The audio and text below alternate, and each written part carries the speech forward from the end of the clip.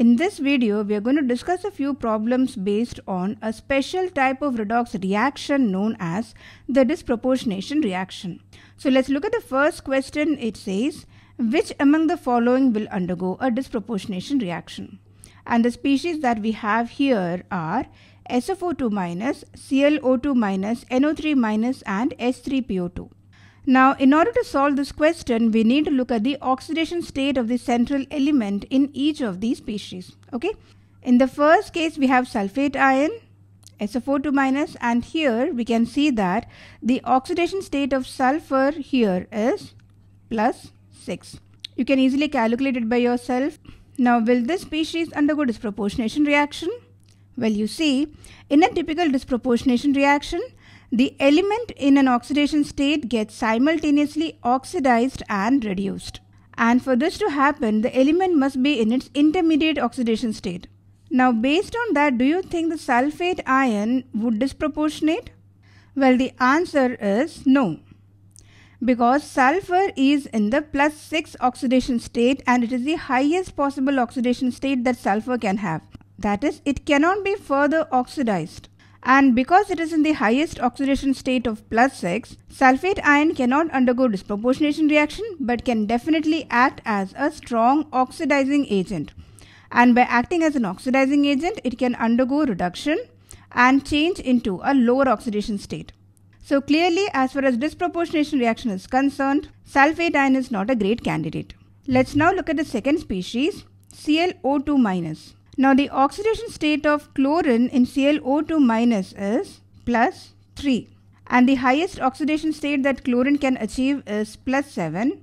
And the lowest oxidation state is minus 1 because we know that chlorine is a halogen and minus 1 is one of its most common oxidation states. So clearly you can see that in ClO2 minus, chlorine has an intermediate oxidation state, which means it can undergo disproportionation reaction. So what does that reaction look like? 6ClO2 minus disproportionates to 4ClO3 minus plus 2Cl minus. Here, as you can see, the plus 3 oxidation state in ClO2 minus changes to plus 5 oxidation state in ClO3 minus and minus 1 oxidation state in Cl minus. So regarding ClO2 minus, it is a yes. So let's now look at the next species, which is NO3 minus nitrate ion.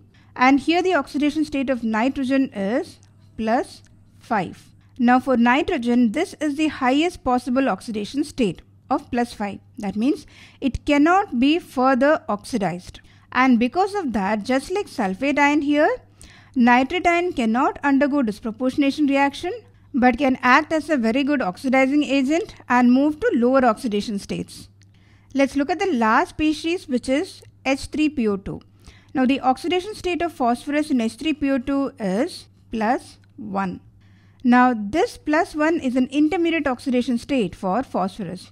H3PO2 can easily undergo disproportionation reaction where the oxidation state of phosphorus can change from plus 1 to plus 3 oxidation state as well as plus 1 to minus 3 oxidation state. So let's see what that reaction looks like. So I don't have any space here, so I'm going to write it down here.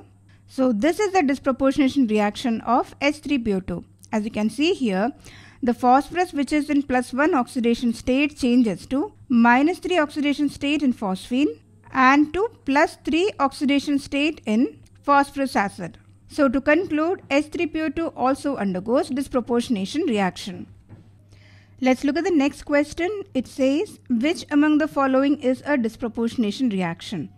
So we know that in a disproportionation reaction, an element in an intermediate oxidation state is simultaneously oxidized and reduced. So let's go ahead and see which among these reactions have the element in the reacting species in 3 different oxidation states. Now the first reaction is the reaction of nitric acid with copper. Now in this reaction, the oxidation state of copper changes from 0 to plus 2. And nitrogen in nitric acid is in plus 5 oxidation state and it reduces or decreases to plus 2 in NO. But other than that, you can't see any other element which has 3 different oxidation state, right? Different elements are undergoing oxidation and reduction, but you can't see one element undergoing both oxidation and reduction simultaneously. So this is not a disproportionation reaction. This is an oxidation reaction where nitric acid is acting as an oxidizing agent and oxidizes copper to copper nitrate while itself getting reduced to Na. So this is not a disproportionation reaction. Alright, let's look at the next one. The next reaction has 2NO2 plus 2OH minus forming NO2 minus plus NO3 minus plus H2O. So this indeed is a disproportionation reaction where nitrogen in NO2, which is in plus 4 oxidation state, disproportionates into NO2 minus where nitrogen has plus 3 oxidation state and NO3 minus where the oxidation state is plus 5. So you can see that nitrogen has undergone reduction as well as oxidation simultaneously. From plus 4 to plus 3 it reduces, and from plus 4 to plus 5 it is getting oxidized. So clearly you can see that NO2 undergoes disproportionation in alkaline medium. Alright, let's look at the next one. So at a glance you might be tempted to conclude that this is a disproportionation reaction because you can see fluorine occurring repeatedly in F2 and F minus in OF2, but please don't do that. We have to look at the oxidation state and see if the oxidation state is changing or not.